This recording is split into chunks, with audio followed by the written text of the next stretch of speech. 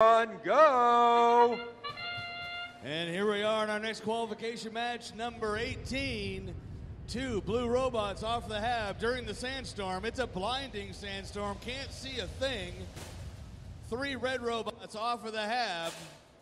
The sandstorm is now over. As they grab hatch panels and cargo to start filling their cargo ship and their rockets.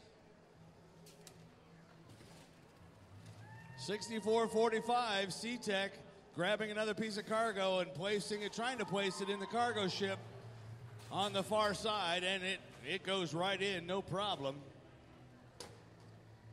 The Freedom Gliders grab some more, trying to grab another piece of hatch panel to place on either the cargo ship or the rocket.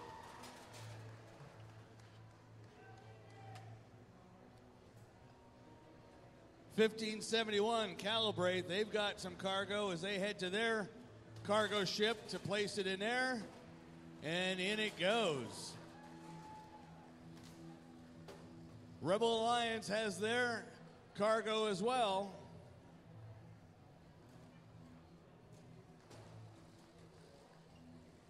(1571) makes that look so simple. Just get it from the side and put it in the cargo ship. Unfortunately, it went into the center section where a piece of cargo already existed. It will not count, but we'll come back and get another one. Shockwave is working on the rocket on the far side, the blue rocket, grabbing cargo, using that turret to spin around and be able to place it right in where they want, just like that. Nicely done. 30 seconds left in the match. 30 seconds left. Time for some more pieces, and then they'll be heading towards the hab to get those points at the end of the game. Shockwave up to the top, no problem at all. The other 2 robots on the first level. While Rebel Alliance works its way up to the second level with 2 seconds left. Is it going to make it? Doesn't look like it. But we'll let the refs hash that out. We'll get your final score in just a minute.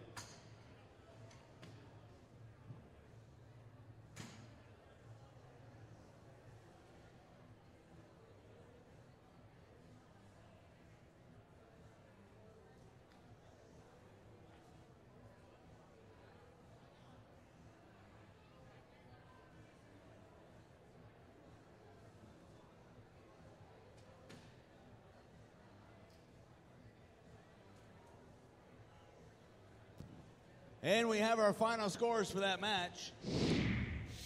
Watch the little rockets take off. It'll tell you who wins.